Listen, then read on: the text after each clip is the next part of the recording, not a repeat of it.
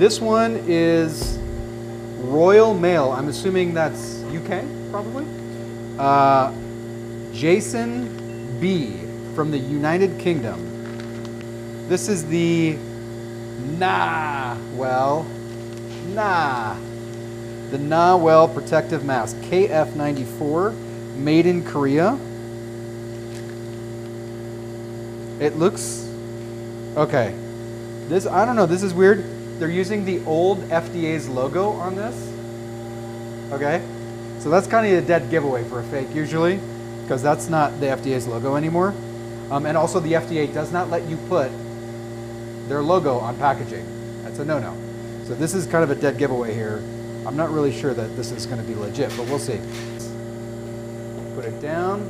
This is a PFE test, particulate filtration efficiency.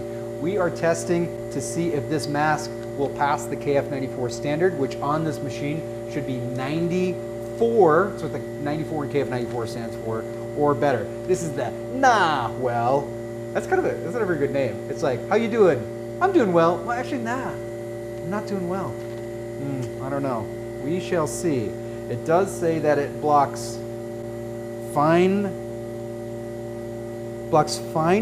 particulates effectively and has a snug fit and 4 layers of microelectric filter. All right. 99.5%. Nawell, you are doing well, actually. It's pretty good by putting this on. So the nose wire isn't very great on this, I can tell, and the mask feels very cheaply put together. I'm a little, no, that's pretty good. It's a good fit, actually.